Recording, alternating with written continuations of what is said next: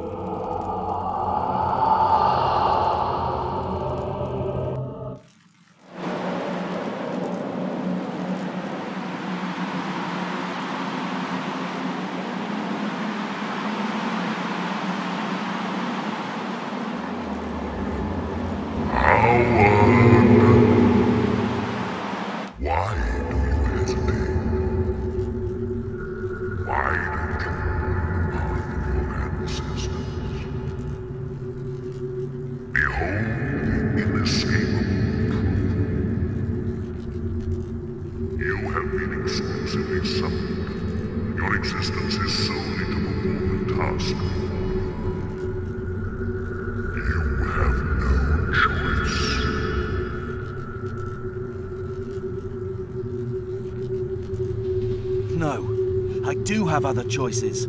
I am not a puppet. I can do what I want.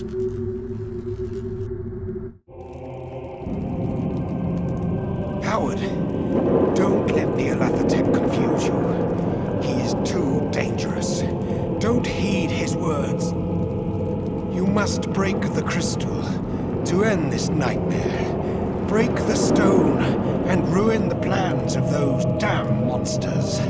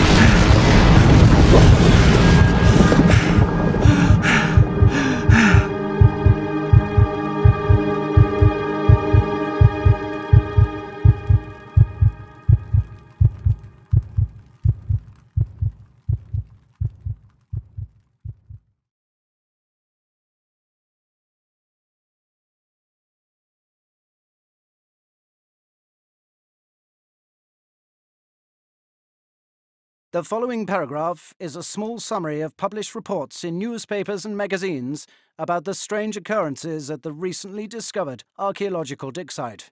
Although they created a shocking reaction with some small local sects, most people forgot them quickly, and a stranger statement came from police.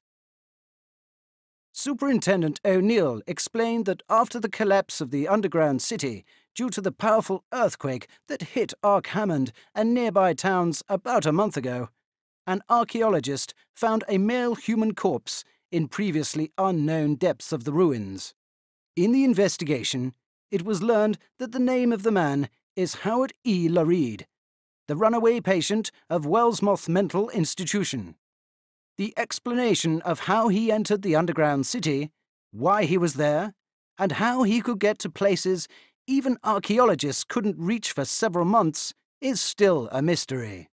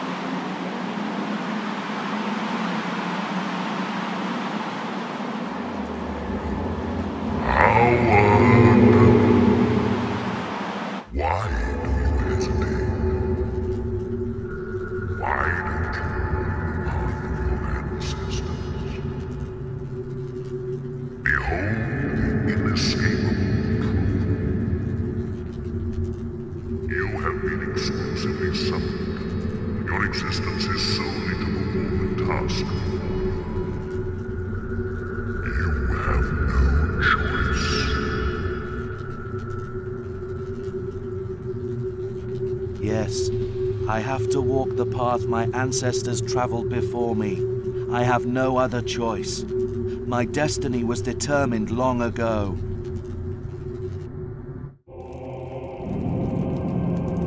Howard, don't let Nyarlathotep confuse you. He is too dangerous.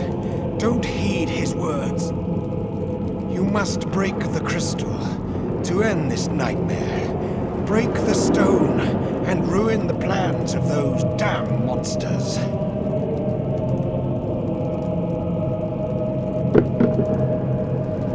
Damned monsters.